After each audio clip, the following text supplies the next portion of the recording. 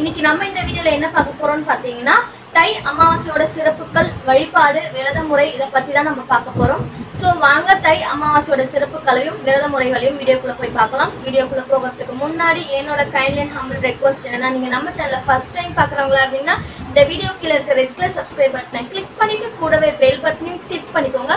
So that notification வரும். Friends, நான் ஃபியூச்சர்ல போடுற வீடியோஸ் எல்லாமே நீங்க மிஸ் பண்ணாம பார்க்கலாம். ஃபியூச்சர்ல நிறைய இன்ட்ரெஸ்டிங்கான இன்ஃபர்மேட்டிவான வீடியோஸ் எல்லாம் காத்துட்டு இருக்கு. சோ சப்ஸ்கிரைப் பண்ண மறக்காதீங்க. வாங்க வீடியோக்குள்ள போகலாம். தை அமாவாசை தாங்க வருஷத்தோட புண்ணிய தினமா கருதுறாங்க. வருஷத்துல மொத்தம் 12 மாதங்களும் 12 அமாவாசைகள் வருங்க. அதுல மொத்தம் 3 அமாவாசைகள் முக்கியமான அமாவாசைகளா கருதப்படுதுங்க. அது என்னன்னு பாத்தீங்கன்னா ஆடி அமாவாசை, தை அமாவாசை, அகல்ய அமாவாசை அதாவது பெரிய அமாவாசை. இந்த 3 அமாவாசைகள் தாங்க முக்கியமான அமாவாசையா கருதப்படுது. அந்த வகையில வருகின்ற 2019 பிப்ரவரி 4ஆம் தேதி தை அமாவாசை வருதுங்க. அதாவது இன்னும் 4 நாள்ல வருதுங்க. அந்த தை அமாவாசைக்கு விரதம் இருந்து நம்முடைய மூதாதையர்கள் அதாவது முன்னோர்களுக்கு வழிபட்டால் அவங்களோட அருளும் ஆசீர்வாதமும் நம்மளுக்கு கிடைக்கும்ன்றது ஒரு ஐதீகங்க. நம்ம எல்லாருக்குமே தெரிஞ்ச விஷயம் தாங்க 12 மாதமும் 12 அமாவாசைகள் வரும்னு சொல்லிட்டு. சோ அந்த 12 அமாவாசைகளுக்கும் விரதம் இருக்க முடியாதவங்க இந்த தை அமாவாசைக்கு அன்னைக்கு மட்டும் விரதம் இருந்தா அந்த 12 மாத அமாவாசையோட பலனையும் இந்த தை அமாவாசை அன்னைக்கு வந்து நம்ம பெற்றிடலாம்னு சொல்லிட்டு சில ஐதீகங்கள் சொல்லுது. சோ வேலைக்கு போறவங்களா இருந்தீங்கன்னா இந்த தை அமாவாசை அன்னைக்கு மட்டும் விரதம் இருந்தீங்கன்னா நீங்க ரொம்பவே வந்து உங்களுடைய முன்னோர்களுடைய ஆசீர்வாதத்தை வந்து அடைவீங்கன்னு சொல்லிட்டு சில ஐதீகங்கள் சொல்லுது. வாழ்ந்து மறைந்த நம்முடைய முன்னோர்களுக்கு நாம செய்யக்கூடிய புண்ணிய காரியம் தாங்க இந்த பித்ரு காரியம். சாதத்தை 6 பிண்டங்களா பிடிச்சு அந்த 6 பிண்டங்களை ஒரு பிண்டமா ஆக்கி அந்த பிண்டத்து மேல எள் தண்ணி விட்டு பித்ரு காரியம் செய்வாங்க. அப்படி செய்யறதுனால நம்முடைய மூதாதையர்களுடைய ஆசீர்வாதத்தை நம்ம வந்து முற்றிலும் அடைவாங்க அப்படின்னு சொல்லிட்டு சில ஐதீகங்கள் சொல்லுது. பாவத்திலே மகா பாவம் என்னன்னு பாத்தீங்கன்னா நம்ம முன்னோர்களுக்கு நாம பித்ரு காரியம் செய்ய தவறுவது தாங்க. இப்ப நடந்துகிட்டு இருக்கிறது கலியுகம். இந்த கலியுகத்துல தாங்க பித்ருலோகத்துல வாழும் நம்ம முன்னோர்களுக்கு பசி, தாகம் போன்ற விஷயங்கள் ஏற்படும் சொல்லிட்டு சில வேதங்கள்ல சொல்லப்பட்டிருக்கு. அந்த பசியையும் தாகத்தையும் தணிப்பதற்கு தாங்க நாம அமாவாசை அன்னைக்கு உணவு செஞ்சு காகத்துக்கு படைக்கிறோம். அந்த படையில காகம் சாப்பிடுறதுனால பித்ருலோகத்துல இருக்கிற நம்மளுடைய முன்னோர்களுடைய பசி தாகம் அடங்கி அவங்க நம்மள ஆசீர்வாதம் செய்யறாங்க. அவங்க நம்மள ஆசீர்வாதம் செய்யறதுனால நம்மளுக்கு நல்ல விஷயங்கள் நன்மைகள் நடக்கும் அப்படின்னு சொல்றாங்க.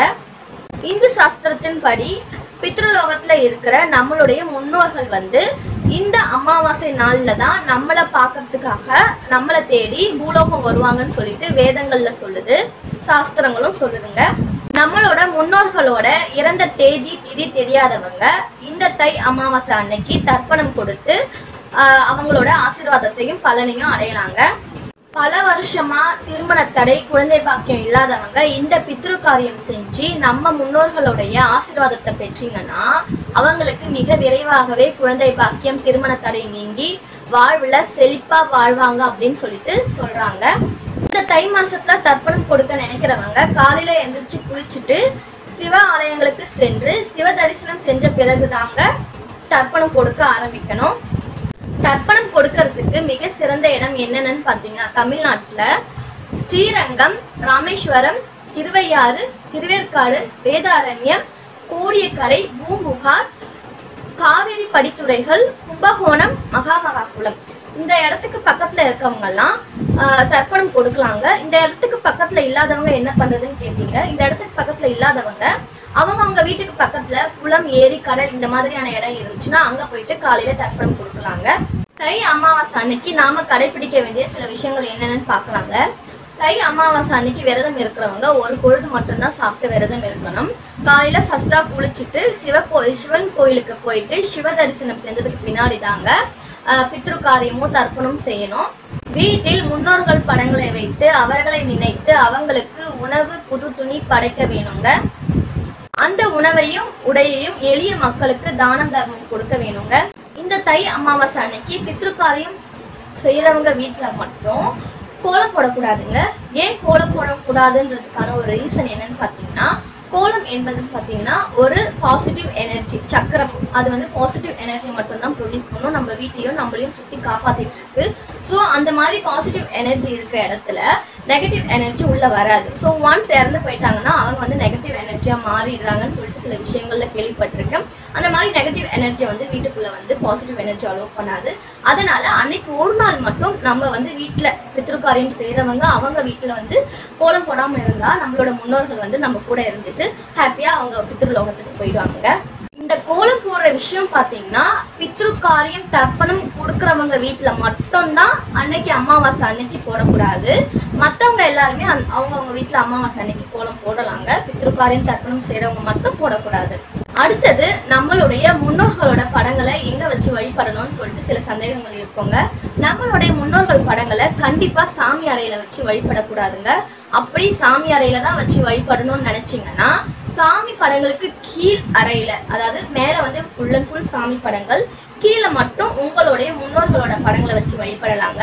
நாம வந்து சாமி படத்துக்கு மேலேயோ இல்ல சாமி படத்துக்கு சமமாவோ வச்சுதான் முன்னோர்களோட படங்களை வச்சு வழிபடக்கூடாதுங்க.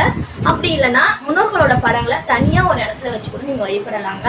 ஸோ இனிமே வந்து அந்த மாதிரி தப்புகள் ஏதாவது செஞ்சுட்டு இருக்க மாதிரி இருந்தீங்கன்னா ஸோ தயவு செஞ்சு சாமி படத்துக்கு கீழே முன்னோர்களோட படத்தை வச்சு வழிபடுங்க. எங்க வீட்லயும் என்னோட தாத்தா பாட்டியோட படத்தை வந்து சாமி ரூம்ல தான் வச்சிருக்கோம்.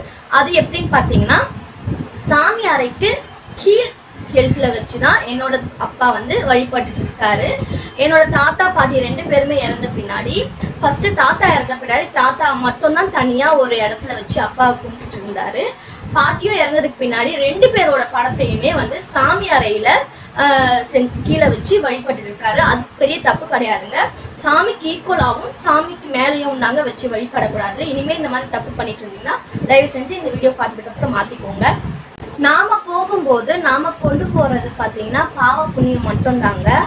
சோ நாம நம்மளுடைய முன்னோர்களுக்கு செய்கின்ற இந்த மாதிரியான சில விஷயங்கள்ல நிறைய புண்ணியங்கள் கிடைக்குங்க. ஸோ அதனால நீங்க இந்த தை அமாவாசையை மிஸ் பண்ணாதீங்க.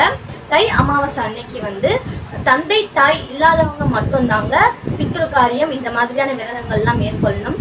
தாய் தகப்பன் இருக்கிறவங்க மேற்கொள்ள கூடாதுங்க.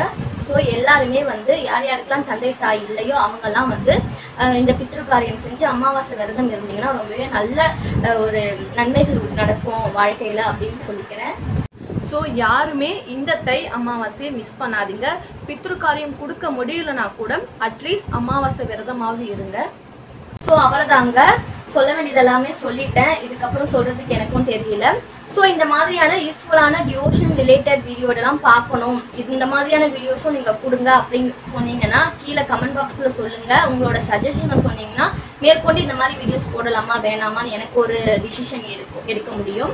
ஸோ இந்த மாதிரியான வீடியோஸ் பார்க்கணும்னு நினைச்சீங்கன்னா கீழே கமெண்ட் பாக்ஸ்ல கமெண்ட் பண்ணுங்க. இந்த வீடியோ உங்களுக்கு பிடிச்சிருந்து யூஸ்ஃபுல்லா இருந்துச்சுன்னு நினைச்சீங்கன்னா லைக் பண்ணுங்க, உங்க ஃப்ரெண்ட்ஸ்க்கும் ஷேர் பண்ணுங்க. இந்த மாதிரியான மோர் இன்ட்ரெஸ்டிங்கான இன்ஃபர்மேட்டிவான வீடியோஸ் எல்லாம் பார்க்கறதுக்கு மறக்காம என்னோட சேனலை சப்ஸ்கிரைப் பண்ணி வச்சுக்கோங்க. கூடவே பெல் பட்டனையும் கிளிக் பண்ணி வச்சுக்கோங்க. இன்னும் ஒரு இன்ட்ரெஸ்டிங்கான வீடியோஸ்ல மீட் பண்ணலாம். அது வரைக்கும் டாடா, பை பாய்.